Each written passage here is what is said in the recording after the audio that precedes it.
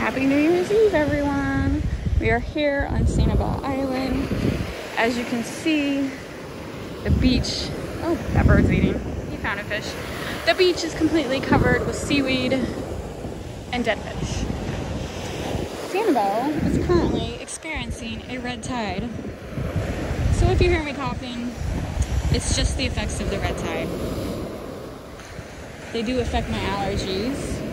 Robert is pointing at something. Oh, sea urchin. Let's see. This guy's dead. Yep, this guy is definitely dead.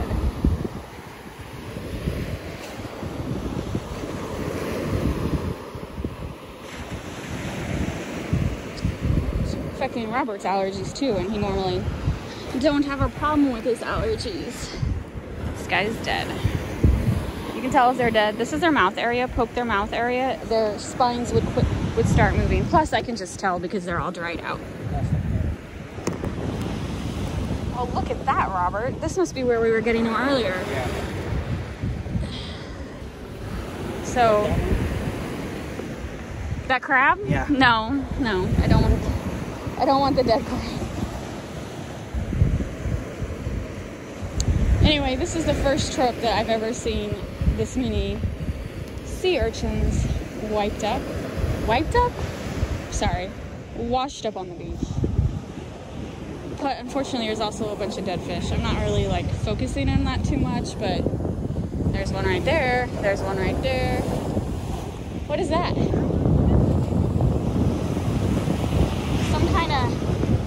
Some kind of spongy seaweed. We'll see if that dries. Ocean flotsam and jetsam. That's what I call it.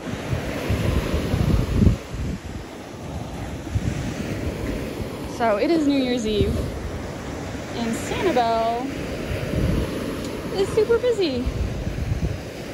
Everyone's came to Sanibel.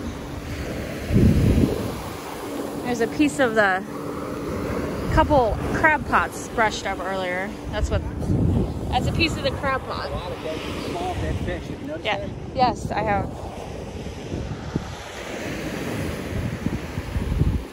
Someone already came by and picked up the crab pots. I contemplated it if I thought it would fit in my luggage. It would not.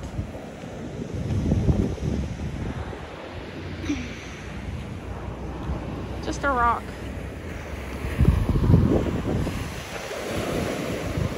So yeah, the surf is pretty rough. That's the only thing I can think of because I keep finding sea glass.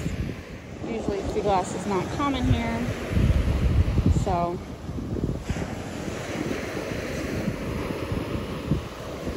or maybe it's the red tide. I don't know. It's a killer trip. We're seeing stuff we've never seen before. Oh. All kinds of. Ooh, this one's heavy. It's like a sea pine cone. Let's see if these dry out. I don't know. Sometimes seaweed like that will dry out and be fine, and then sometimes it dries out and stinks like I haven't. You never know until you try to dry it out. There's another one right there. You never know until you try to dry it out. So we'll just put it on our hotel room deck, and if it's not too stinky, I'll try to take it home, where I will then soak it in a rubbing alcohol solution for a couple days. And then if that gets the stink out, I'll display it in my bathroom.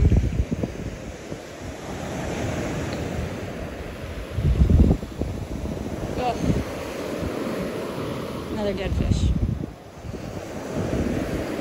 So, I mean, I know you're like, Jenny, you're passing all these shells up. Yes, I am. I'm not really seeing anything besides a whole bunch of clam and mussel shells. If I see anything good, I will definitely show you. I'm also trying not to walk too slow because I don't want to like stay in one spot and just breathe in all this dead fishiness. So I'm sorry, that's why we're on the move.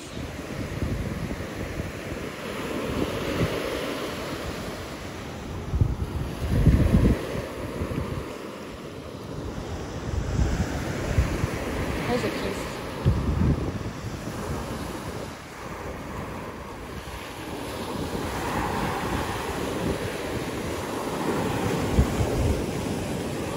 Oh my God, you can even see like how he was orange. You can even see how he was orange. because the wind. And then brown probably because of mud and stuff. Oh man. Let me get a picture of that. Isn't that cool? Yeah, that's great. Alright, I'm not keeping it, rather. I just was showing it.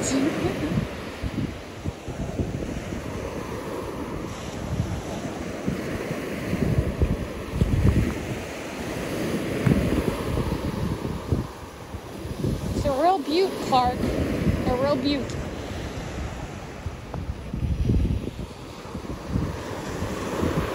There's another one. So much interesting seaweed washing up.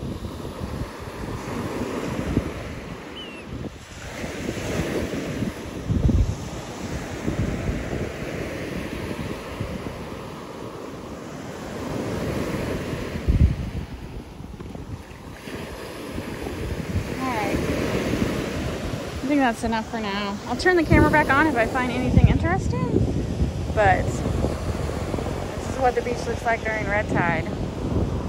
Hope you're all having a happy new year, and we will see you later.